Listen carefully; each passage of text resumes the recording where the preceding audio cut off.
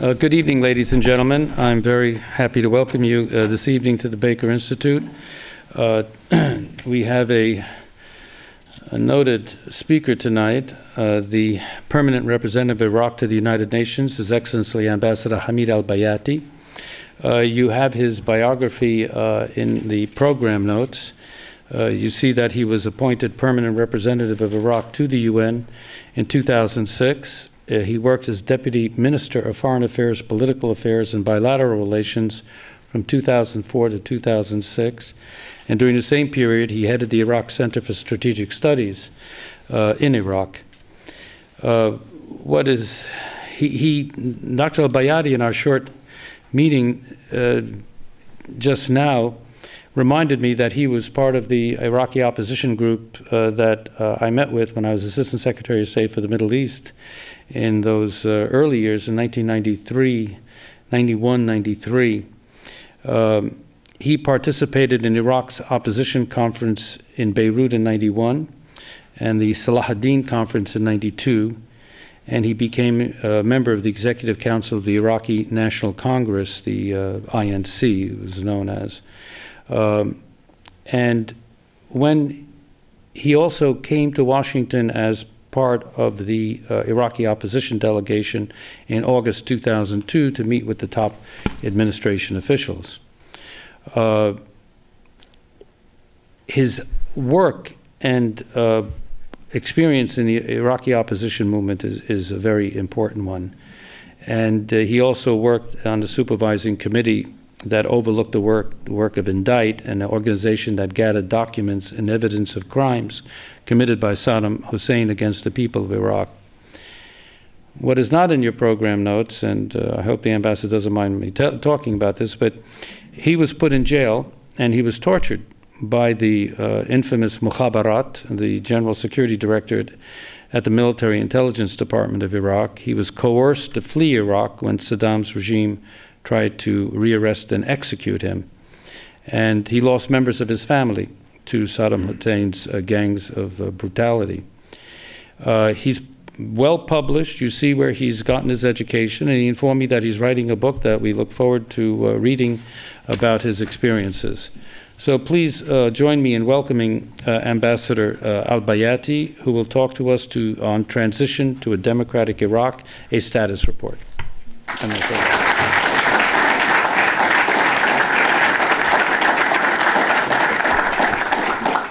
Thank you very much, Ambassador Jijian. Ladies and gentlemen, good afternoon. It's a great pleasure to be among you to talk about Iraq and Iraqi experience. I always feel glad to meet people and to talk to them because I believe that American people are entitled to know the truth about what's happening in Iraq from Iraqi perspective, because you always listen to the media, and the media, unfortunately, doesn't give a balanced picture. They always focus on the negative side of the picture. As Iraqis, we realize that there are some problems, challenges, difficulties. However, there are so many good sides of the picture which never been reflected in the media. And one of the examples, last evening, it was announced that Barack Obama was elected as the President of the United States. And this is the first African-American president who ever been elected. And I think, as US Today put it, he shattered the racial barrier which seemed unbreakable. This is the new America. This is the real democracy. And many of my friends keep telling me, if Barack Obama was going to be elected, then this is real democracy in this country, because a lot of people thought that the white people in America wouldn't tolerate a black president. But this reminds me of what's happening in Iraq. For the first time in the contemporary history, we have a Kurdish leader, a Kurdish president. The Kurdish citizens for the last 50 years, where they were considered second, if not third-class citizens, and they were oppressed, so much so that Saddam regime used chemical, biological weapons. He tried to wipe them out, basically. So I can feel that the similarity between our two countries and our two great nations. And I used to visit United States when I was based in London between 92 and 2003. As Ambassador Georgian mentioned, I met a lot of officials in the State Department, the Pentagon, the White House, National Security Council, and other officials. And in all those years, I felt that there are similarities between the Iraqi people and the United States, the American people. I believe that the American is a nation of faith, and we are a nation of faith. And I think most of the waves of immigration come from Europe because of repression. And we oppose Saddam regime because of repression. It was political repression, religious repression, and all kinds of repression we faced during Saddam regime. Saddam was a dictatorial man who couldn't tolerate any voice raised against him, including from members of his family. Saddam killed one of his cousins and his brother-in-law. Then he killed two of his sons-in-law, and he killed almost millions of Iraqis during the wars against neighboring countries, the invasion of Kuwait, and between 1980 and 2003, Iraq was in continuous war, one kind of another. Therefore, getting rid of Saddam regime was a dream, a long dream for the Iraqi people, and having democracy, human rights, and the rule of law was the big dream which came true. I have to mention several things in Iraq. I mean, with democracy, now we have a national unity government, a government which includes the Kurds, the Arab, the Turkomans, even the Christian community is represented. We have, for example, women minister, human rights minister, Wijdan Mikhail, she's from the Christian community. And when I asked her in New York about human rights situation in Iraq, she said she enjoys the support of the prime minister, although she criticized him from time to time. And I said, well, this is real democracy in Iraq. And she told me that she has the authority of the prime minister to go to any prison or detention center at any time to report about human rights situation. And this is what I like in Iraq. For the first time in the contemporary history, we had ex-President Sheikh Ghazi al-Yawar, two ex-prime ministers, Dr. Iyad Allawi and Dr. Ibrahim al-Ja'fari, while in the past we used to have executed president and executed prime ministers. So this is the beauty of democracy, that we have presidents stepping down, other presidents coming up according to the will of the Iraqi people. I voted for the first time in my life in 2005. And you must have seen Iraqis in the TV jubilant and celebrating with their ink-stained fingers in front of the media that they managed to vote, they managed to have a say in the political life for the first time. Women's rights, women were prevented from serving in any diplomatic mission outside Iraq. And the first lady who arrived in New York, she's my deputy now. I'm proud of her because really she's the best diplomat I have. And she's like doing the work of 3-4 diplomats, if not more, because she's a hardworking person, she's very competent, and I can depend on her 100%. And basically, Saddam couldn't send women to diplomatic missions because the majority of diplomats, they were from the intelligence, and all their missions is to kill people, to follow the opposition. And after the fall of Saddam regime, we discovered caches of weapons in each embassy, including the one in New York. Kalashnikovs, explosives, silencers, all over the world, because basically there was no diplomats. They were only intelligence whose mission was just to kill people. And being in Houston, Texas, I have to tell you this story. Just a few days ago, a religious scholar, a Shiite religious scholar, who is in Houston, died in Iraq in a car accident. But back in the 90s, he was in Thailand. And Saddam sent an assassin to kill him while he was leading the prayer in his mosque. And while he was going to ground, for sujood, the assassin shot him in the head once. And when he tried to shoot him again, there was a jam in the gun and he ran away. Now this guy survived the shot which went through his head, and miraculously he survived, but he died in a car accident just a few days ago. Tomorrow we're going to a mourning ritual for him in the local mosque in Houston. But this is one example of what diplomatic missions used to do outside Iraq, killing opposition, following people. And, you know, Thailand is far away from Iraq. I don't think such a scholar will do a lot. He's not fighting the regime with weapons. Probably he was just criticizing the regime from time to time. So after long repression of Saddam regime, over 30 years of a brutal regime, we managed to have a freedom, we managed to have human rights, we managed to have rule of law for the first time. And I think the American help us to do that, to achieve that. And the democracy is spreading in the regions, not only in Iraq, but really many, many countries now is feeling that why we can't have what Iraqis have. And they start to feel that they should have democracy, they should have elections. Of course, after the fall of the regime, terrorists come from all over the world, you know, Al-Qaeda and other terrorist groups, basically because they found it the best place to fight the Americans and the Iraqi government, which was stamped as they are, you know, American puppets or pro-Americans. But they start to attack civilians, women, children. Car bombs were everywhere, and they were killing people. And from our experience with these people, I wrote many books. I published 2 books about terrorism, one about Osama bin Laden, Al-Qaeda, and 9/11, and the second one about terrorist groups in Iraq. And I found that these people actually trying to kill as many people as possible, to inflict as much damage as possible.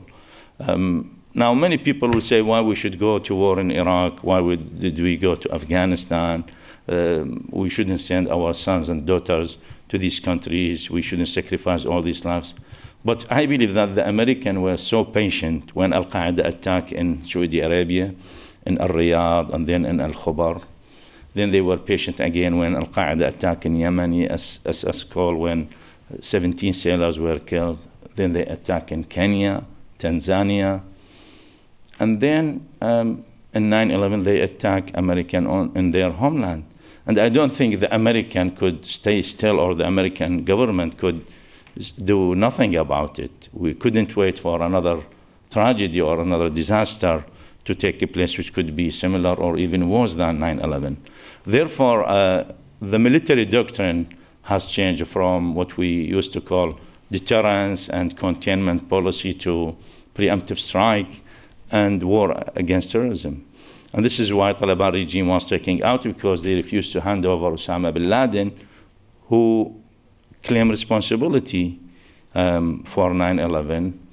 And then Saddam regime, who was harboring terrorist groups such as Mujahidi Khalq, PKK, Abu Nidal, the Palestinian group, and many other terrorist groups.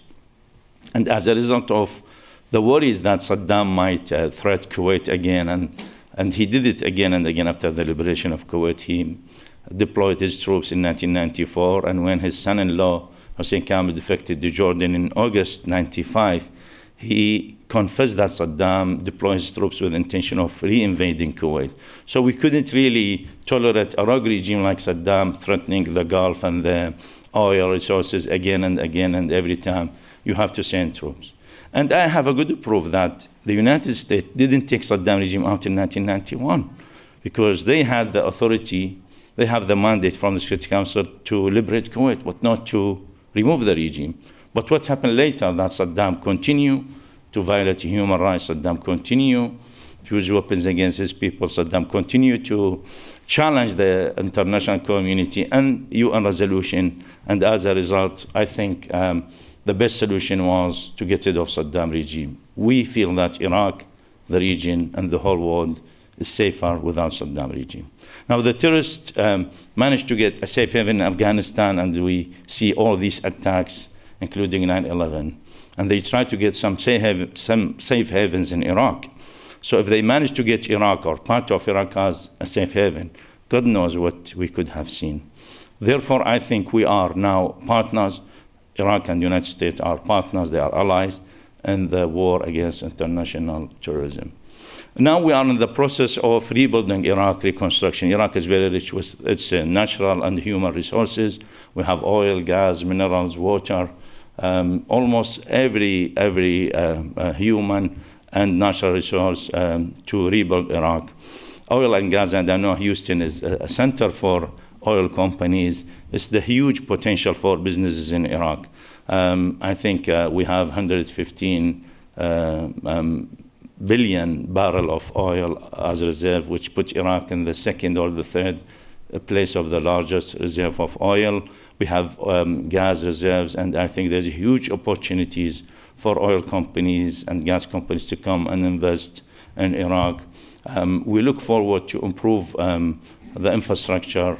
We need to rebuild almost everything after over 3 decades of negligence and wars and destruction. So I believe now, after the improvement of security, we are on a stage that we could look forward to rebuild the country. A year ago, more than a year ago, everybody was hearing that Iraq on the verge of a civil war or sectarian conflict, especially after the Al-Qaeda attack against the Holy Shrine of Shiite in Samarra, which of course provoked some Shiite, and there was some reaction and counter-attacks.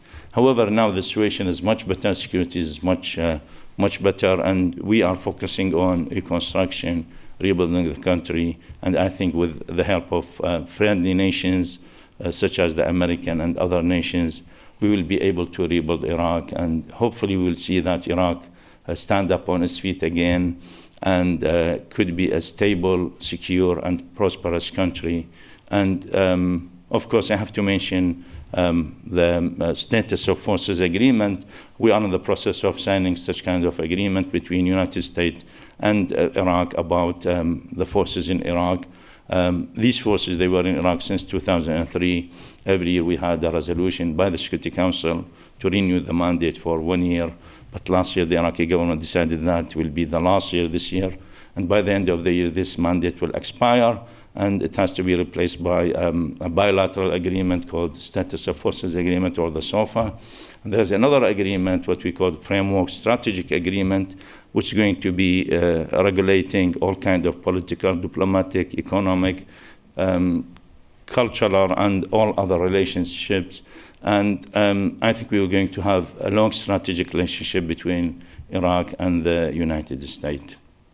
I think I should stop here because I tried to cover the general picture about the situation in Iraq. I'm sure you will have some comments, some questions, and I will be ready to answer them. So I will leave it to you. Thank you very much. Thanks. Thank you.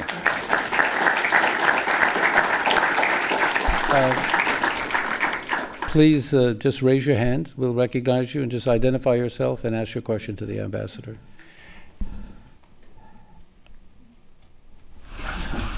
Yes, I'm Nancy Dunlap.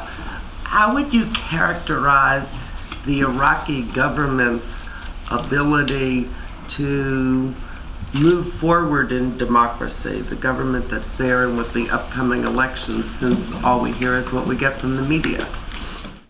We have the general elections and you have the local elections. Now, the general election is going to be next year in November. However, we're going to have in January, before the end of January next year, the local elections. These are provincial elections. There was the law which was passed by the parliament about these elections, and recently there was some amendments about the minorities in these elections. So we hope that the local elections will go forward smoothly according to the timetable. And again, the next general election, we're going to have an election for the president, the prime minister, and for the government.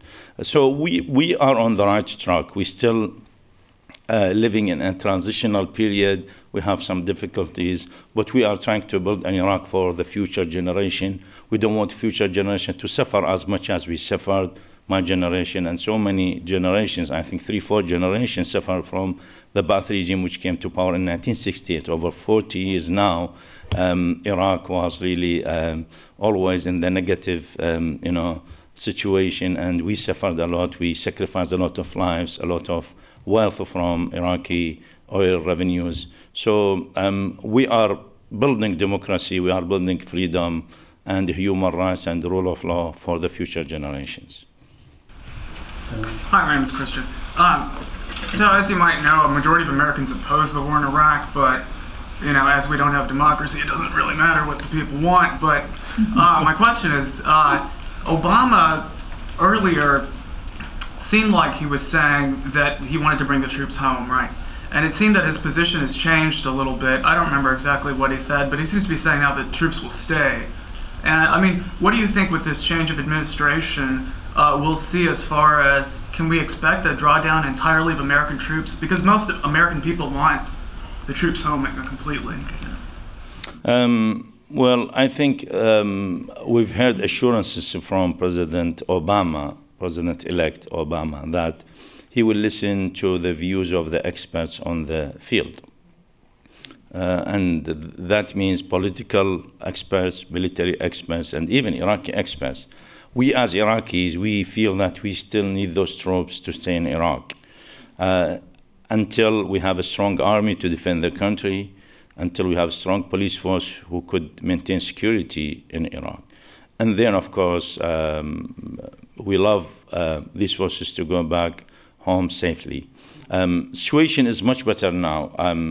Last week I was in South Dakota and I participated in the ceremony of welcoming back some troops. They came completely safe without any loss, which is good news. And before that I was in Middleton camp, and the general there in the Marine base, he told me that in the last few months we never been to any of these ceremonies of American soldiers killed in Iraq. So our worry was about lives, losing lives in Iraq. As long as the situation is good and secure, as long as these soldiers are safe in Iraq, that's the important issue. Now, the issue of withdrawing them, if they are withdrawn prematurely, we might have a setback in Iraq, and a setback in security will affect not only Iraqis, but it could affect the Americans as well.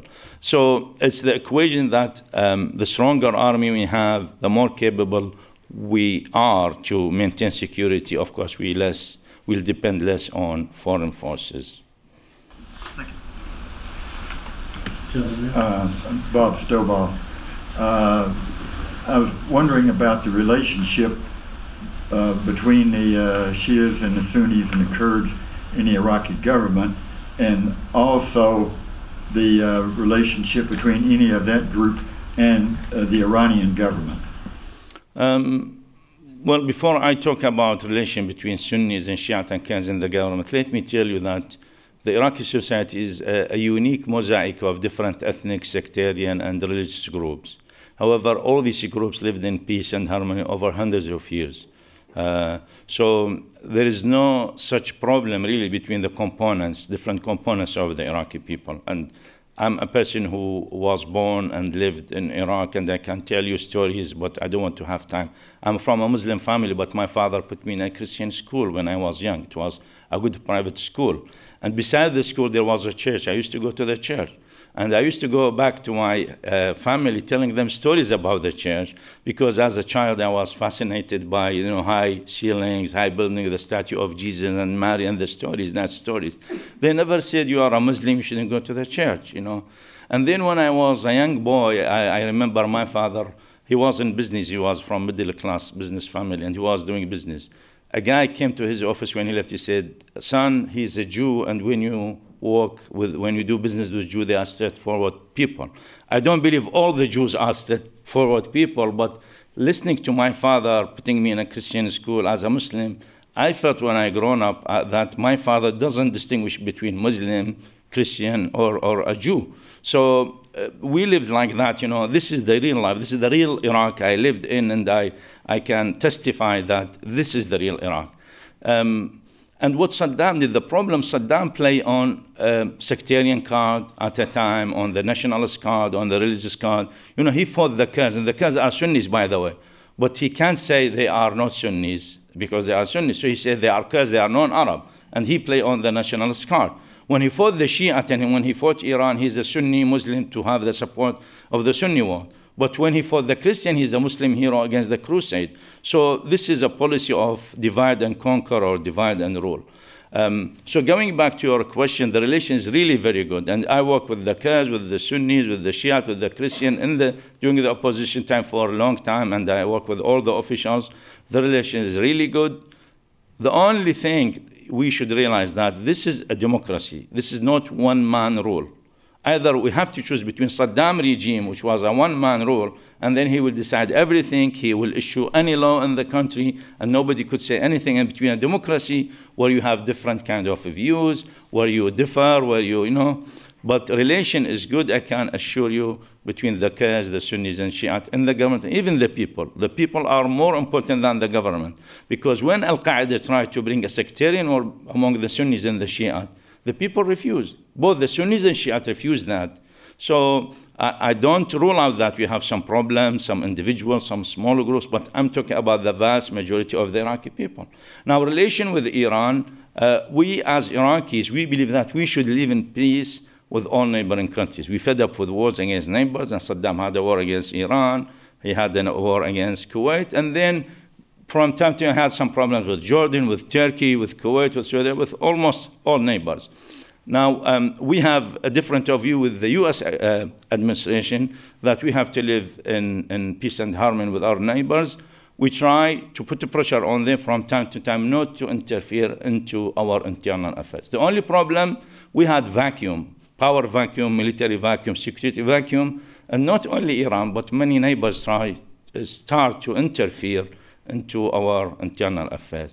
Once we are strong and we have a strong army and police force and security organization, we can stop these countries from interfering into our internal affairs. Gentleman, thus far, the relationship of the... I'm sorry? Identify yourself. Oh, I'm sorry. My name is David Getman. I'm a grad student here at Rice. So far, the relationship between the American occupation and the individuals that we in this country sort of know collectively as the insurgency has been primarily hostile military conflict. But as of late, it seems that that is diffusing. And so I'm wondering your perspective on the relationship between the forces, American forces in Iraq, and the insurgency. Is there a change of tactic? Is there a change in that relationship? Is there more communication or negotiations going on, or is it simply a kind of victory or a kind of loss? I mean, how would you describe that relationship? Okay. U.S. Army, they have, when they had occupation, they start to have resistance or insurgency. They call themselves resistance, we call them insurgency. Basically, they are different kind of groups. Al-Qaeda, there's no way that you can reconcile with these people because they don't believe in democracy. In actual fact, during the election, they threat that whoever go to the ballot boxes could be killed, and they have some car bombs, suicide bombers during the elections. So we can't have reconciliation with Al-Qaeda, especially those foreigners who come from different countries that want to fight the Iraqis and the American in Iraq. The rest of the groups, either Saddam's loyalists, some of these groups are part of Saddam network who went underground after the fall of the regime, or some people who believe that they should fight foreign forces because this is occupation.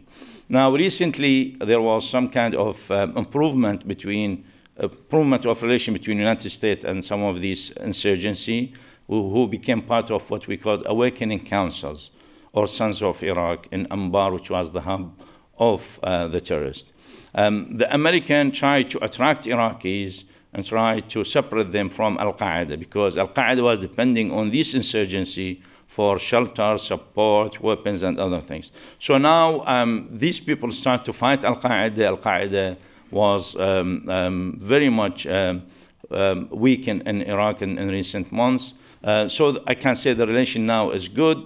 However, these people want the Iraqi government to take care of them now, to observe them, and the Iraqi government decided to observe 20% of them in the military forces, and they will look into observing the rest in civilian jobs.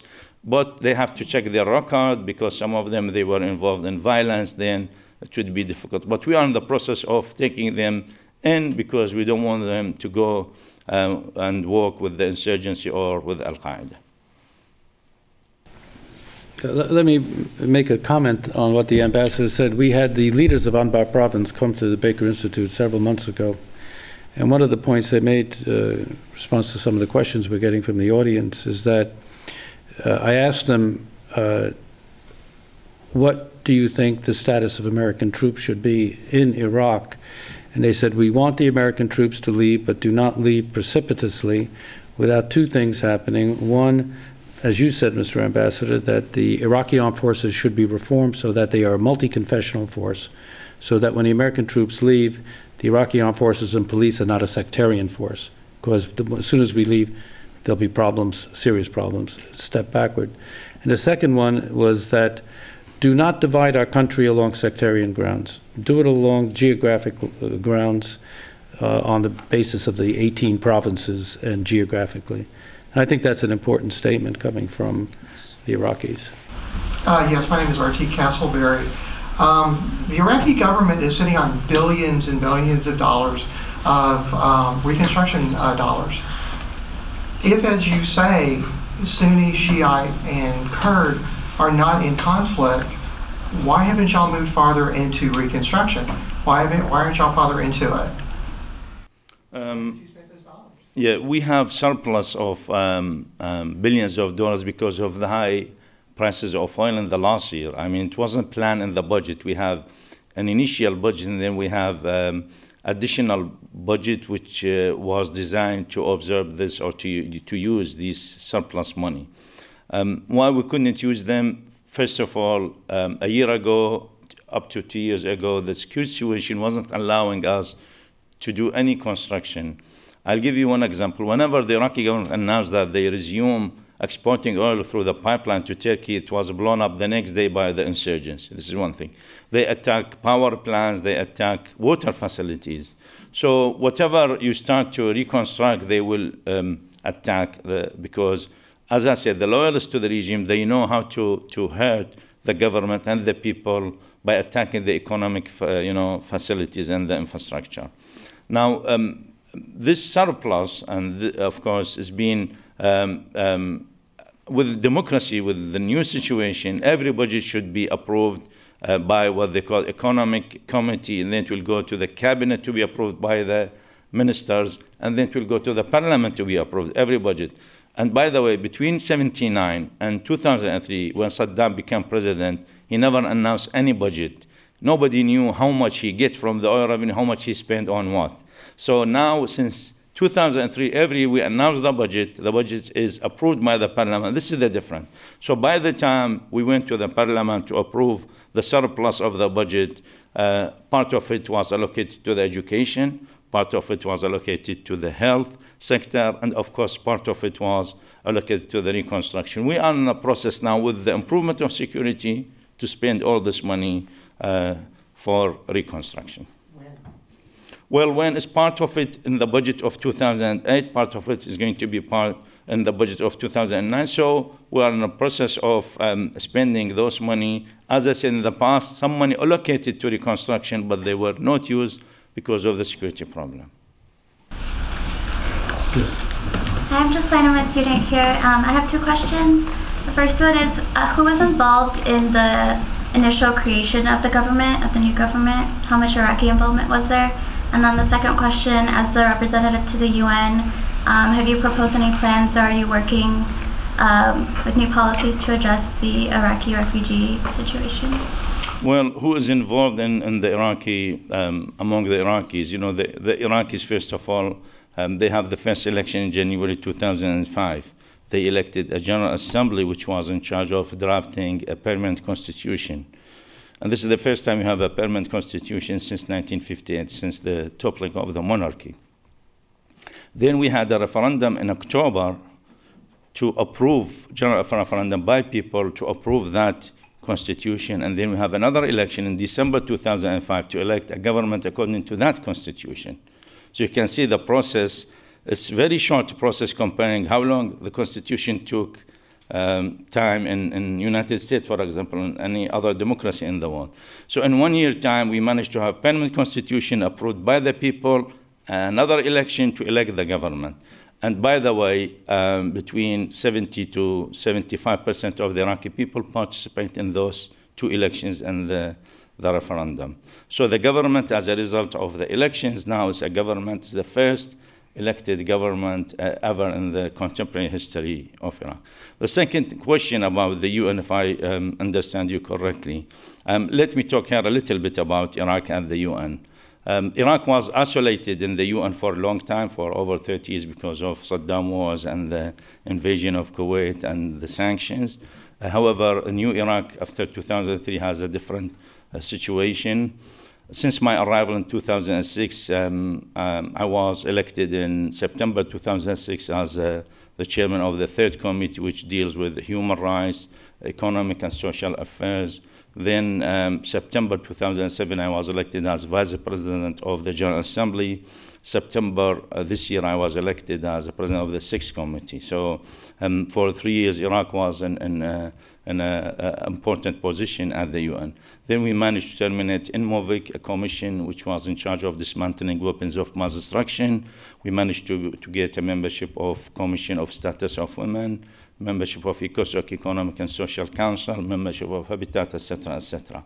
So we are in the process of making Iraq back in its position among international community, and we enjoy the support of member states. We, for example, in the election for the ECOSOC, we managed to get 181 votes out of 192.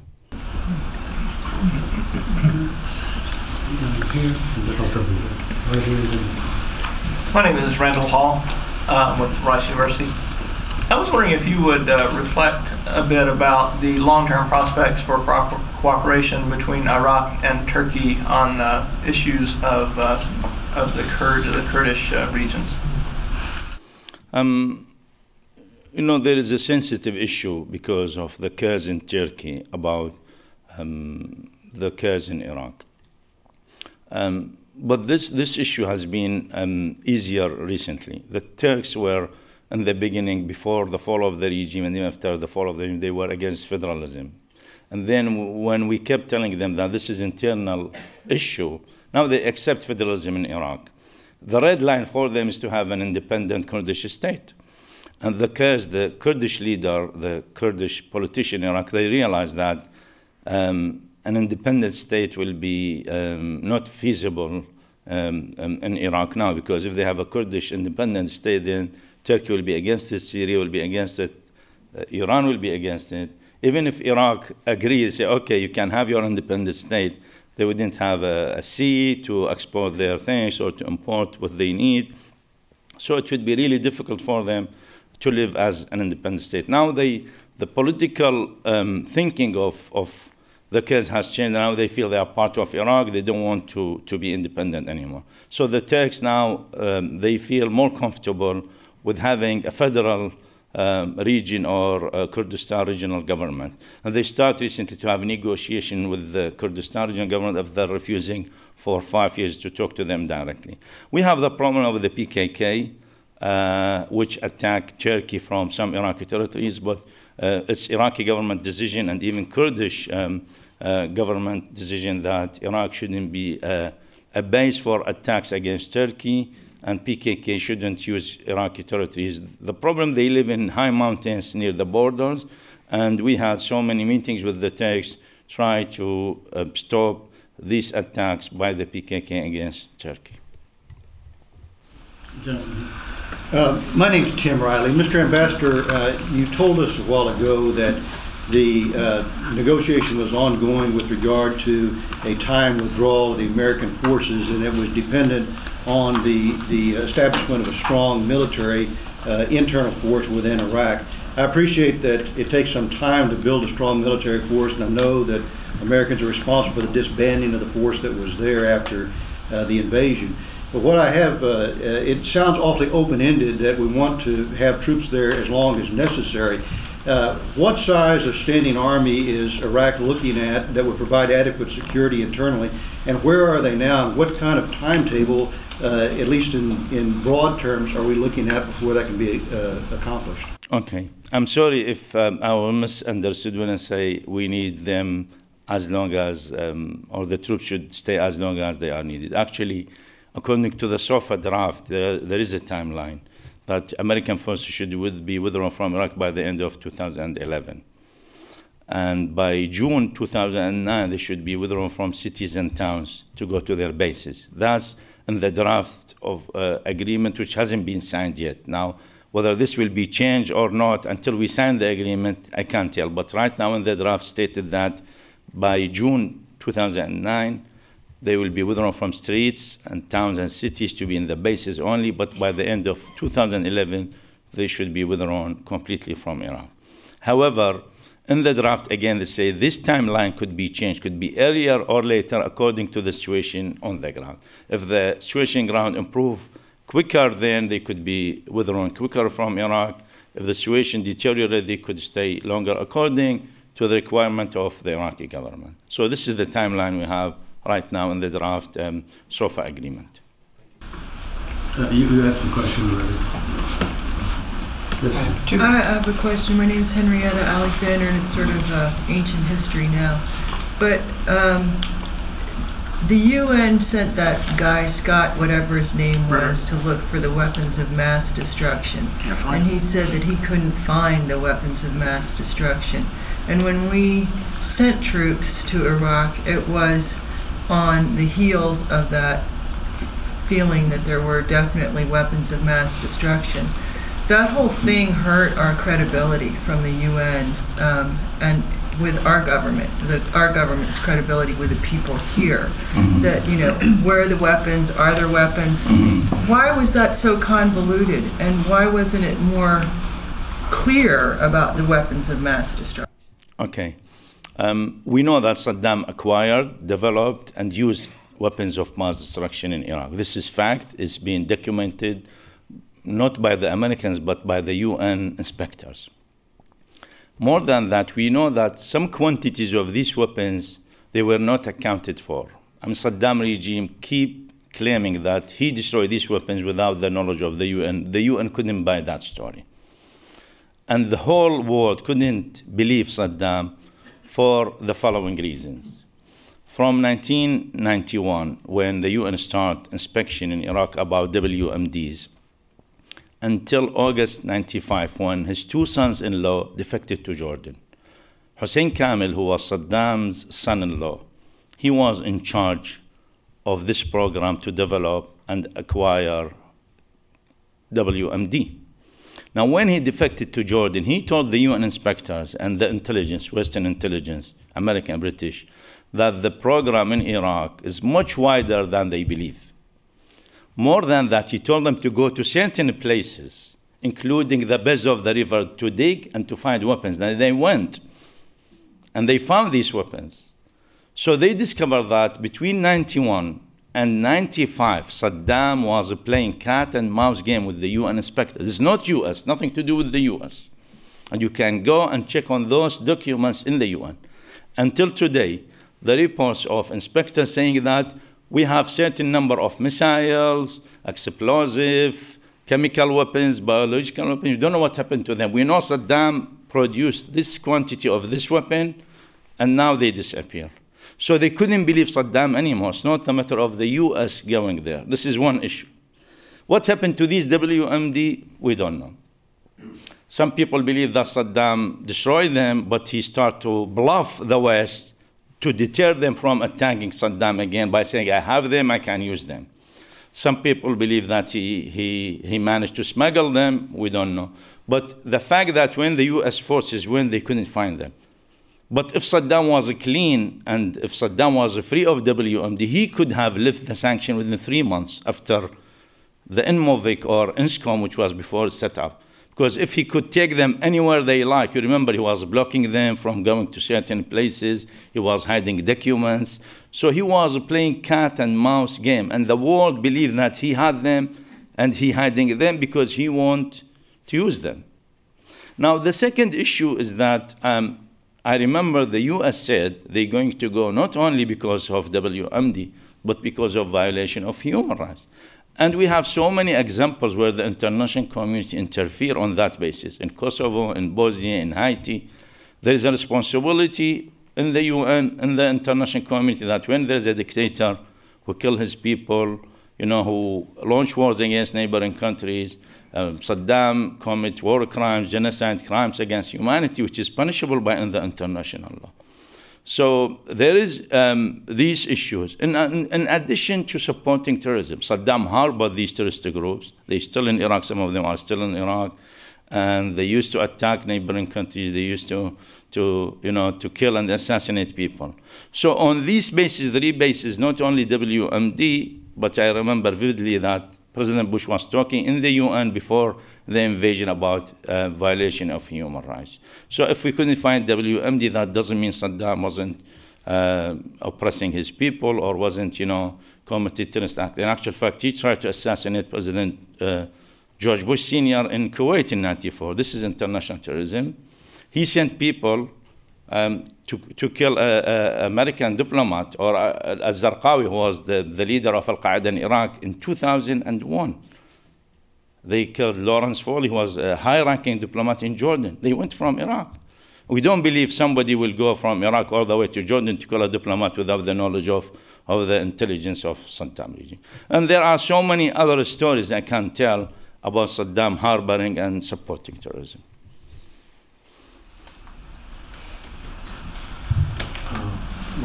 I'm Virginia Rorschach. I recently read that that they did find in 2003 that the Americans did find large quantities of uranium, and they took great precaution to, I think it was 23,000 acres.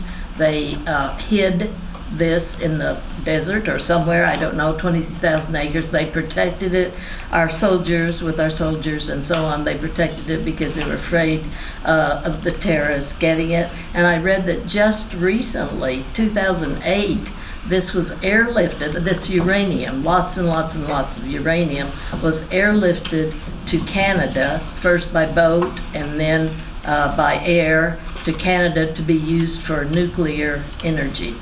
Is there any truth to that or not? We had a reactor in Baghdad which was bombed by the Israeli forces in 1982. Now, after the invasion, after the war of 2003, they discovered some materials there. I'm not aware of desert and uranium in the desert. I'm not aware of that story, but I know for a fact that there was some contamination in the region, and this is very close to Baghdad, and that some of those materials they were removed for safety of people because they were in that reactor before the bombardment in 1982. So there was some contamination because of the uranium and this experiment which Saddam regime used to use. And by the way, Iraq now joined the international treaties against proliferation of nuclear weapons and even chemical weapons. And now it's part of our constitution that Iraq is not going to seek any kind of weapons of mass destruction, whether they are nuclear, chemical, or biological weapons. It was my understanding that the Bush administration kept this very quiet, even though it put President Bush in a very bad light with the people and the world and so on, because they thought that he had lied to them and so on. And I don't know if there's... It would be difficult to believe that if they discover any weapons, why they should hide them, because in the first place they went to war because of that. I think if they discover any weapons, it would be good for them to say, we prove that we went to Iraq and there is these weapons in Iraq. This is my understanding. I don't think that would have been kept secret. Somebody in the back. Sir. Yes. I have a question. Identify yourself, please. Sorry, Renan Cooperman. I have a question about Iran.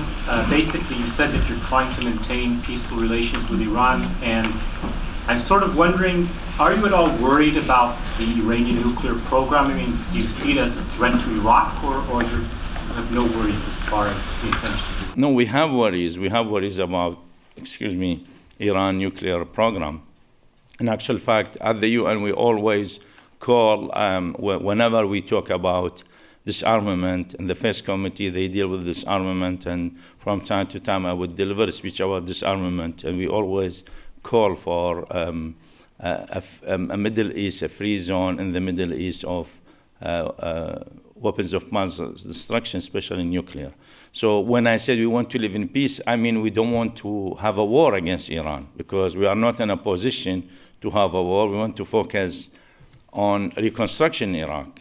But that doesn't mean we will allow Iran to interfere in our internal affairs. This is one. Second, we don't want Iran to be a danger for Iraq. If there is an attack against Iran, the first thing Iranian will do, they will attack American troops in Iraq.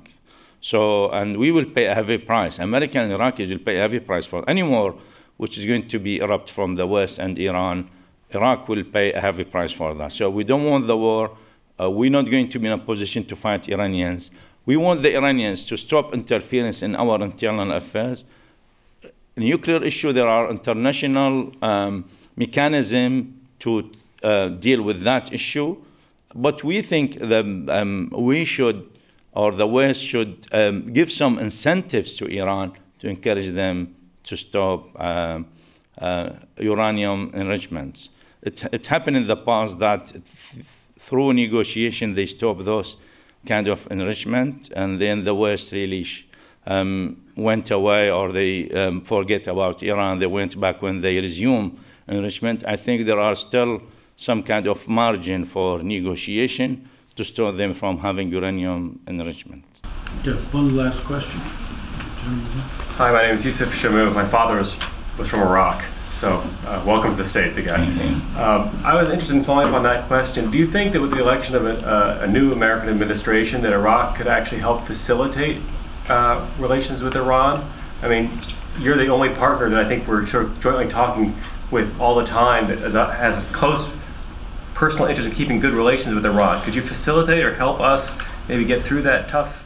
Yes, we mediate between the two countries, and they have 2 rounds of talks in Baghdad, although it was only about Iraq, but it was useful for us. And part of the improvement of security in Iraq was because of those negotiations. So we would love to see the Americans sitting with the Iranians, and there was some improvement recently at the meeting between the West and the Iranian. The American officials attended those meetings. So there is some progress, and we believe that there is always a space for negotiation. And when I met James Baker in New York, that was before they issued the report, the Iraq Study Group report. I asked him about this issue. He said, we've been sitting with the Soviet Union for 40 years when their nuclear missiles were directed against our cities. He said, there's no problem with sitting with countries you have problem with. And he said, I believe whenever there is a meeting, there's an agreement. So his view was really to go for negotiation with Iran. And I still believe there is no other way. You have a war against Iran, it's going to be much more complicated. So giving them incentive to stop the enrichment. And recently there was some statement that they could stop enrichment if they guarantee they will have some kind of nuclear fuel from abroad for their reactor, and that they allow the IAEA to, of course, to search their facilities to make sure that's used only for civilian purpose. We can facilitate this kind of meetings, and we are trying our best, and we are hoping for another round of negotiation in Baghdad. It was postponed. We hope that would be resumed in the future. Thank you very much, Mr. Thank you. Thank you very much.